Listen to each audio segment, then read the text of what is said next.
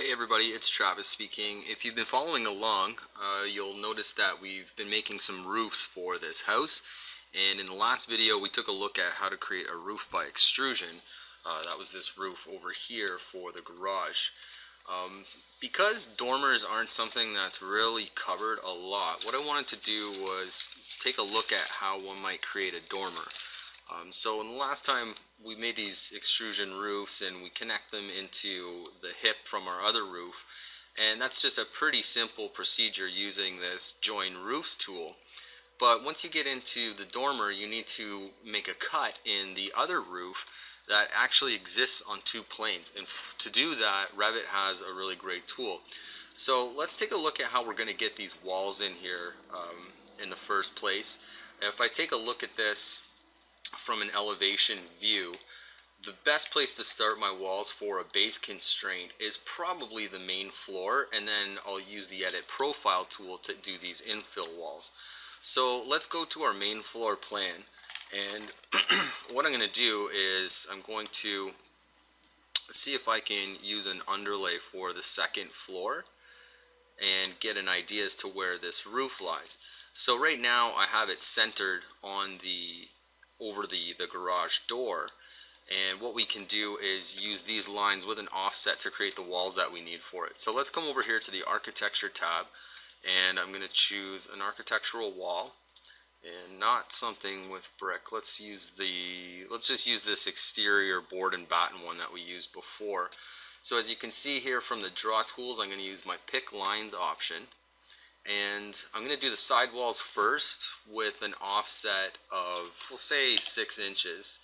And this will give me a wall there.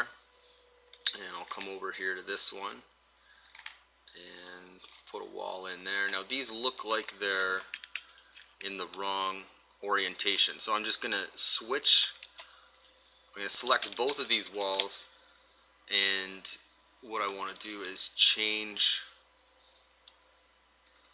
just trying to change their location line. So it looks like I gotta do that. So choose wall center line and then wall center line, because I don't want these to shift in the y-axis. So by choosing the wall center line, if I select my wall now and hit the space bar, it just flips it so that my exterior cladding is to the actual exterior. And let's just put another one in there for the front. And again, I'm going to use that same 6-inch offset. So I'll come in here and find that front. And looks like that one needs to flip as well.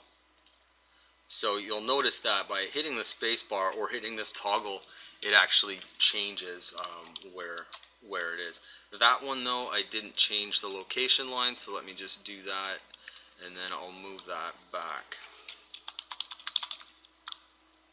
Okay, so I'm not really concerned about the overhang. I just wanted to show you guys that if I was, what I could come down here and do is just switch this witness line so that it's to the outside, and then grab this other witness line and we'll change that to the actual overhang, and then I can just change this to 6 inches.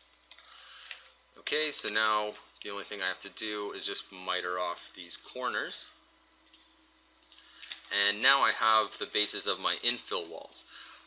But I need to do some more here to get these to look proper. So what I'm going to do is come back to my 3D view, and you'll notice that this wall here is going up above.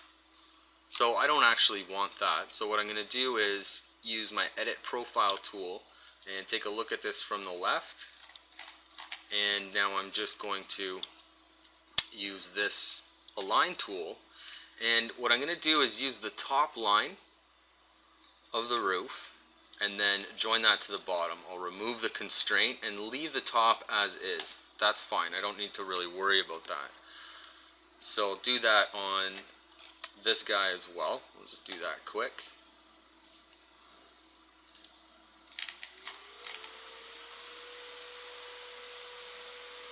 Remove the constraint and we'll accept that.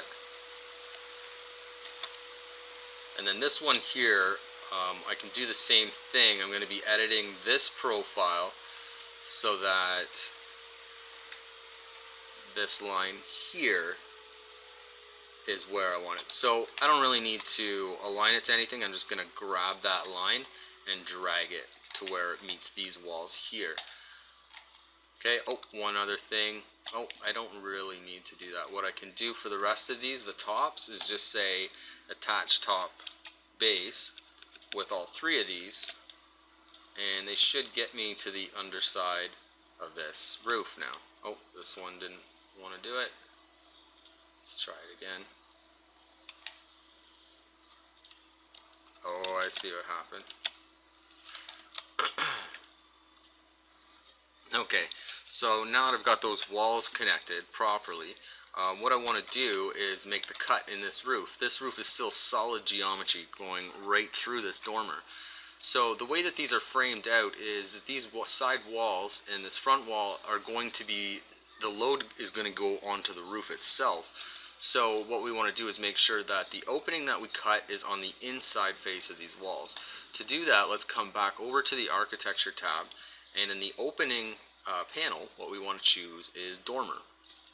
So when we choose the dormer, you simply just take a look at the lower left-hand corner where it says select a roof to be cut by dormer opening. So that's this roof here, and you'll notice it opens into a modify edit sketch for the dormer. So it's giving me this option that says select faces and edges that compose the boundaries of the dormer opening. Okay, so I'm going to click in here and I'm just going to select these walls, and if I hit that toggle again, you'll see that I get the option of bringing that to the inside. Okay, so let me just click on that, and I'll click on this one and hit the toggle.